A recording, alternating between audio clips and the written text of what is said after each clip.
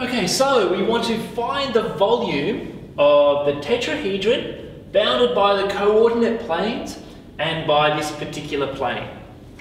So how do we do it? Well, drawing a picture is an excellent start. Here's a picture that I've drawn. This particular shape has the volume that we're interested in. And if you look closely, you'll see that our region of interest lies above this shaded triangle in the XY plane. Why is that important? Because, well, to calculate the volume, we're going to integrate over this triangular region. Okay, so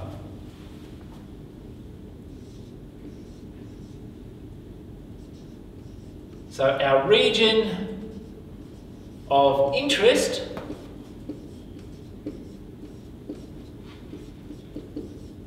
lies above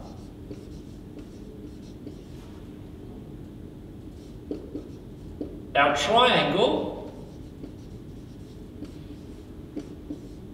D. Okay, so I'm going to call this region D here. So the required volume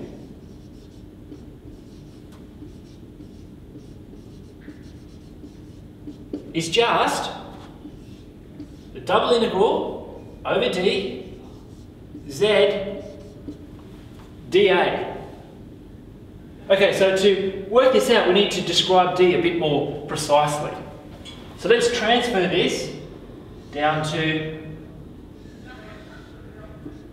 the XY plane.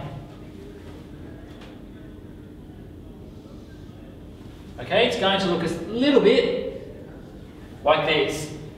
And this is the line y equals 2 minus 2x. So if you want to transfer this line over into the three-dimensional setting, this line here is this line here. We're looking down the barrel of the z-axis. All right. So how do we describe D? Well, we can do it two ways, of course. Here I'm going to choose the following. I'm going to put x between two parallel lines and y between two non-parallel lines.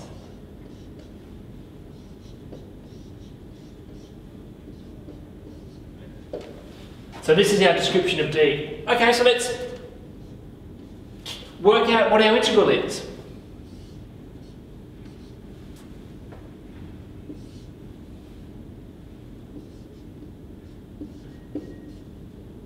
Okay, Z is just here.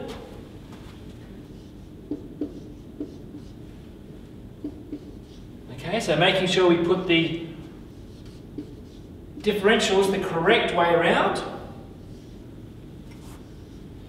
And then we just integrate the inside integral first, and then move on.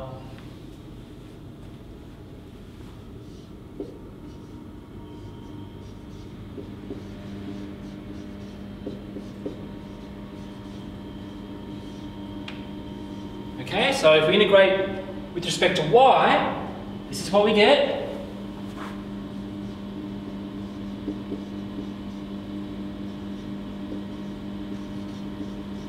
Okay, so if we sub these values in now, we get something like the following integral.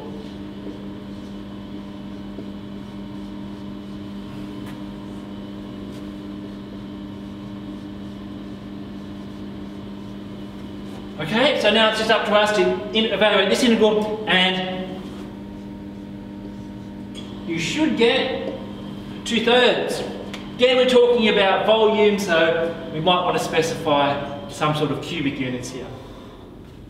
So let's review what we've done here. We drew a picture. We looked at where the region of interest lies above in the XY plane. We described that region using Cartesian coordinates and then performed the integration.